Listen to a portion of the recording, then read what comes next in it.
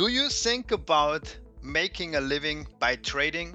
Well, then it's the right video for you. My name is Frank and I'm an instructor at XM Live Education, and I'm talking about that 15 pips are actually enough to make a living if you have the right approach to it. So what I would like to say by this is that you don't have to make every day 15 pips. So it's not necessary that every day you end up with a positive equity. Of course, if you do so, the better it is.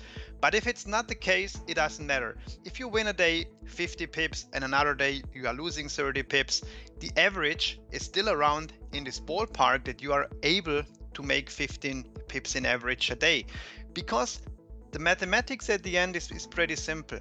If you are summarizing up your overall earnings throughout the trading period that you did, and you are dividing it by the trading days, and you are averaging, for example, 15 pips, then you have the fantastic chance to scale up your overall trading business in achieving exactly the amount of money that you need to make for a living.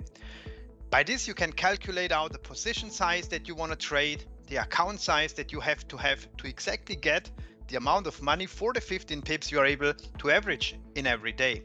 So what you have to look at that you are achieving this, the first thing that you have to look at is you have to focus to have a simple strategy that has really clear decision criteria, that you can always do the same things again and again, and the results are going to be repeatable and reliable, of course, as well. Second of all, the trading strategy must give you enough signals that you can have enough trades to accomplish that. You have to always consider that every trading strategy has a certain hit rate, so you have to calculate as well with a certain days of drawdown to get again back into the winning streak that you are needing. And then at the end of the third point will be that you are going out and reach, in the simple strategy with the considerable amount of trades, you're completing 100 trades and trying to reach the average of 15 pips a day. And if you're accomplishing that, then you are exactly at the right point to scale up your trading business and achieve the living from trading.